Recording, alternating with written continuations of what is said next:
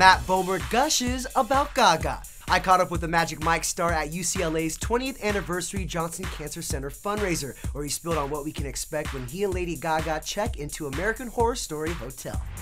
Have you met Gaga yet? Like, what's the prep been like for you? I haven't met Lady Gaga yet. I'm looking forward to that. I'm a huge fan of hers. I think she's a profoundly gifted artist, and I really, really look forward to getting to collaborate with her because I know she's going to bring so much to the table.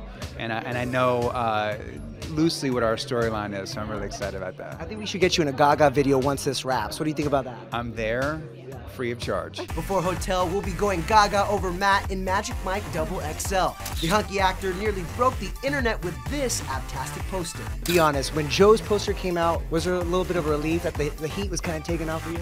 Yeah, I mean, look, how can anyone ever hope to compare to the Hulk that is Joe Manganiello, man?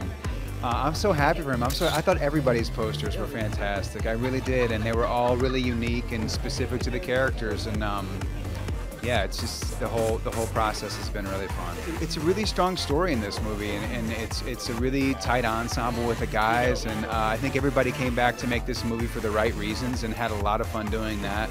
And I hope that translates onto the screens.